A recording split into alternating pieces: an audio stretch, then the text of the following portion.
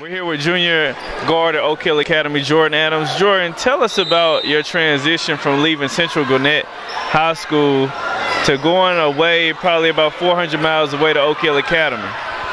It's a big difference because you used to be seeing your parents every day and mostly them taking care of you, but you gotta take care of yourself, and you're out on your own and you gotta make what's good for yourself. When you made the decision to go to Oak Hill, what was the main reason? Because you're already on the national map as one of the top ranked players in the nation. So how has Oak Hill helped you as a basketball player?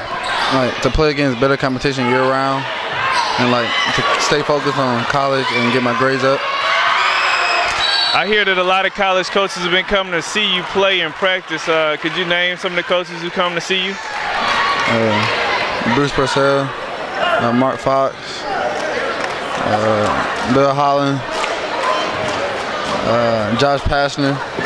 Tell us about playing with Quinn Cook and Sadiki Johnson and Damian.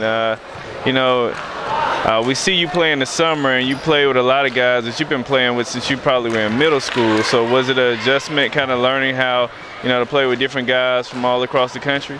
It was an adjustment playing because Quinn's a different kind of point guard. He's a good point guard that distributes the ball and can score. And Sadiki a good big man that can rebound. And I've been playing with Damian all my life. So, who's one opponent that you would say that you guys really want to play? We want to play Milton. Yeah. Is that because you are from Atlanta, Georgia, and that's one of the teams who won when you were playing in high school in Georgia? Yeah, that's the reason.